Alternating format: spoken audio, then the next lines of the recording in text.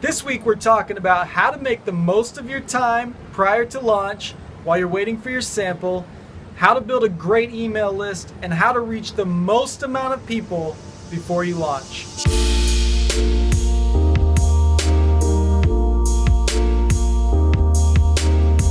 Welcome back to the Inner China Show. I'm here in Shenzhen, China, my home for the past year and a half, and I'm actually standing on my balcony of the apartment. You can check out the Ping An Tower there. But yeah, this week I had the chance to interview Antoine Mercarian of Kello, which is a connected alarm clock that helps you go to sleep and wake up energized.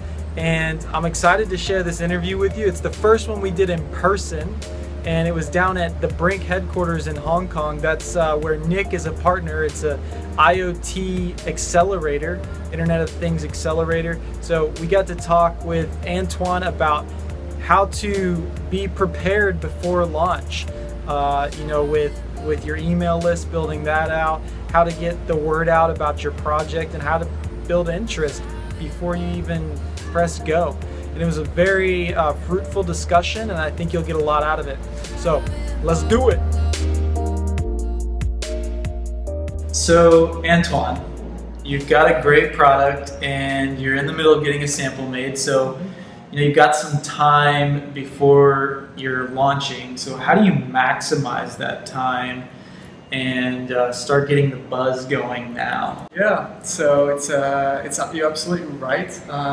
Building a hardware product takes time. Being in Hong Kong makes it a lot faster and close to Shenzhen, but still it takes, I would say, for every iteration you need like 3-4 weeks before you're getting the actual product in your hands. So you better use that time. Right. And I would say it's better to build a community as soon as possible, as early as it is in the process. Because when you build a community first, you have people that are interested in your product that you can leverage later, and then you can also get feedbacks from them. So what we do to build the community is Facebook ads. Okay. We also reach out personally to a lot of people that are influencers in the space. Okay. We also look at what competitors are doing, and we're replicating what they're doing. So we look at their campaigns, we look at where they advertise, how they advertise, and so we understand how it can work with us with our positioning, which is obviously different than the others. I would say that building the community as early as possible in your product development is a very good use of that time. Okay.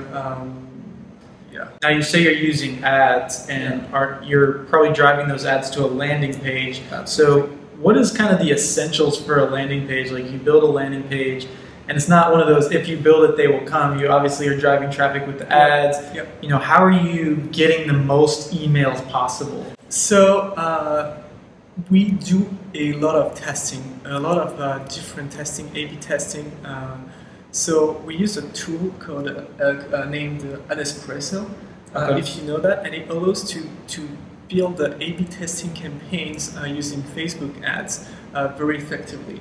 So there are indeed several steps before conversion. So first is a display of the ad, then click on the ad, and then arrival on a web page, and then users have to leave their email on the web page, and after that they have to confirm the email. Right. So it's two steps. Double opt-in. Double opt-in indeed. And so every bit of the way we tried and we optimized. So you have to only test one bit at a time. I mean, you can't test several Facebook ads with several versions of your web page or your confirmation email. Otherwise, it gets too expensive and it gets too complicated to analyze the results. So to do this, we basically test for like $20 a day on Facebook ads, and we test one thing. And so like let the campaign run for like, I don't know, 3-5 days, and then you analyze the results. I mean, making a smaller budget, you don't get valuable results, and a smaller time frame as well, you don't get valuable results. So this is what we do. We test different situations, $20 per day on a campaign for 5 days, and then we pick the one that performs the best. Okay, and so you're minimizing the variables, right, making it a lot easier to identify the winner. Yeah, and it's also, I mean, what is hard and what was hard for us is understanding what we should test. So should we test? I mean, because you can basically test everything, every word, every color, etc. So it makes so much things to test. So you have to use your best judgment. And it's a hard answer, but. For example, what are some of the things that you... So we tested, the stuff we had the most insight on is on main positioning. So what are we? So are we a wake-up companion? Are we a connected alarm clock? Are we just an alarm clock? Are we a connected audio speaker? And so we tried all those many different positioning, and we looked at which one performs the best. And for us, so we're building an alarm clock, so saying that we would build and that we were an alarm clock was what performed the best. That was not granted because alarm clock can have like a negative like connotation. But this is what performs the best. So we're happy that we are an alarm clock and we can be positioned as an alarm clock. So not only are you testing like what's giving you the most emails, but you're also learning your marketing messaging as you go. Absolutely, yes. So, all right, now you've got all these emails that are coming in, trickling in one by one or hundreds by hundreds, hopefully. Now, what do you do to maximize these new followers, these new fans, to get the most out of them? So, what we do, it's one of the best things we've done, is that we send a personal email to each and everyone that's subscribed to our mailing list.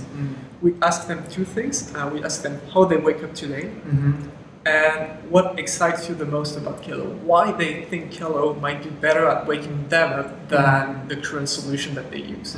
And this is a gold mine, because now we know what resonates the most to our audience, and now we know how to stack rank the features. We actually made some changes in feature set based on that feedback.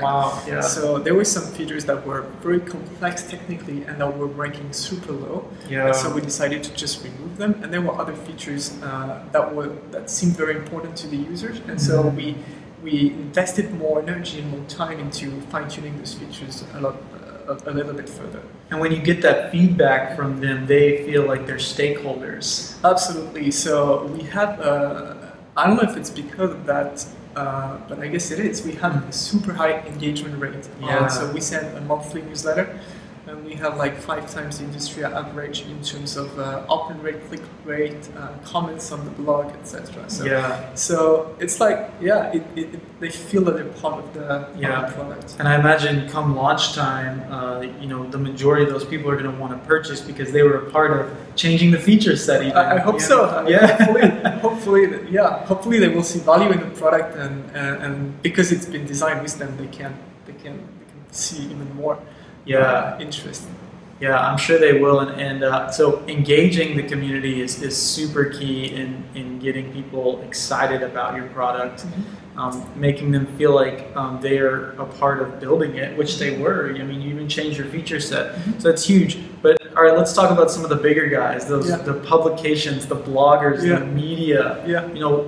Those are historically hard to tap into. Like, what do you do to hack into that market? So this is something we are just starting, but for a while we've been following what was happening in the space. So we have all those Google alerts on the keywords that are interesting for us, and so like alarm clock, like what's happened in the music streaming business, etc.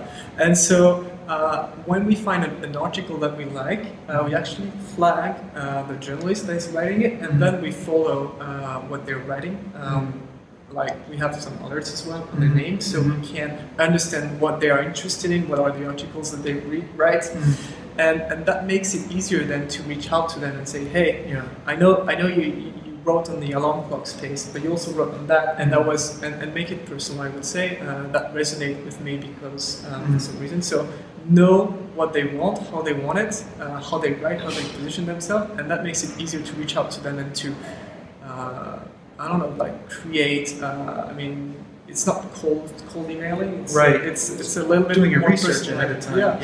But it takes a massive amount of time, so you can't do that on a large scale.